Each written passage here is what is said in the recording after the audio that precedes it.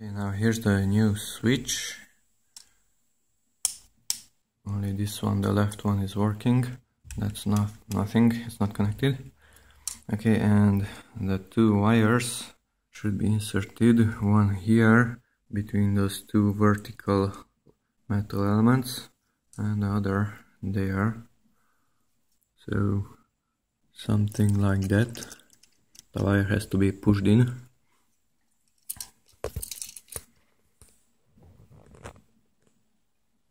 Okay, now the wire has been pushed in. It enters pretty hard. It's not too easy. Maybe I should push it in more. That entered also.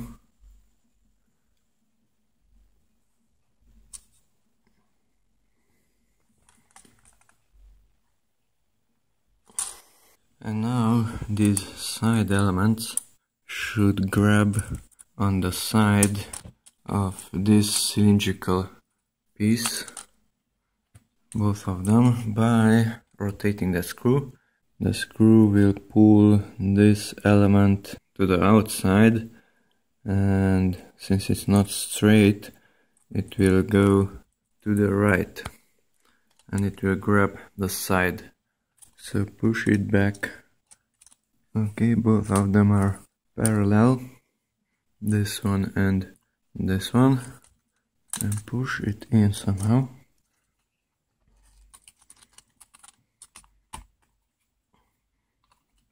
Something like that. Just don't break it. Okay, I have to make some correction. I have to take off the wall a little bit here on the top, because otherwise it's not vertical, but it stays to the right a little bit. And another thing, though the power is disconnected, maybe you can see there's a small light here. The camera can't pick it up.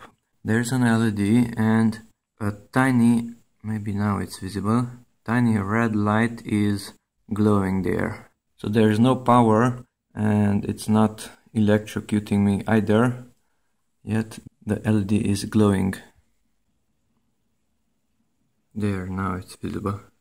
Here, that tiny dot. Okay, now the wall was a little bit corrected. I took off from the top part using a metal piece like this and a hammer. The screws were tightened and now it stays pretty firmly here. Later you can cover the sides. Just take care because it's all plastic. Don't break it. And you can add back this one.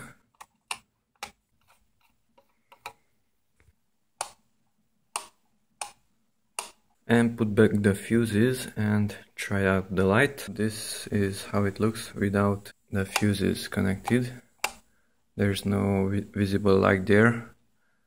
There's a very tiny amount of light, but that's not visible right now. The fuse is connected.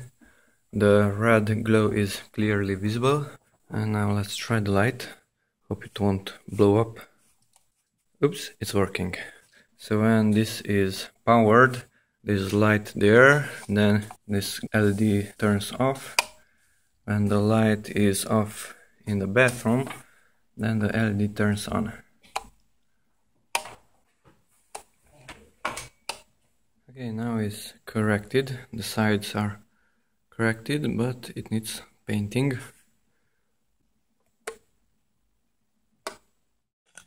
Now let's take a look why the old switch was barely moving.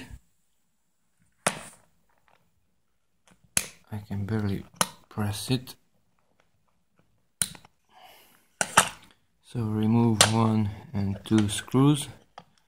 Okay, so this is the interior and it has some damage. So in my opinion, this is the problem. It's not straight, but it can move to the sides. Okay, so I placed that metal part back and let's connect it. Let's see whether it's working or not. And after I place those back, but then it's perfectly functional.